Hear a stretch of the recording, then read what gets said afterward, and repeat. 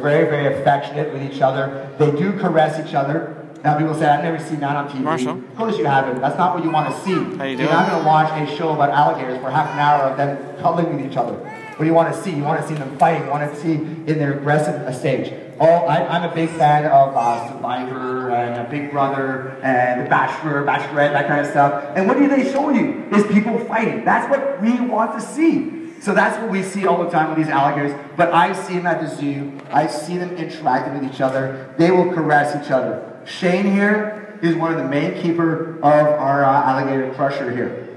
Now, he will sit here with the alligator. You guys will have a chance to come and pet the alligator. Not Shane. Pet him if you want, but he's kind of filthy, so don't pet him. Shane is not here to protect you guys from the alligator. Shane is here to protect the alligator from you guys. The only reason Crusher will sit here and let you pet him is because Shane is here to save him. Now think about your dogs. Your dogs might be super friendly when you're at home, but bring your dogs to an area with 300 people, he's gonna look for you and go, oh daddy, mommy, oh, who are all these people, you know? All right.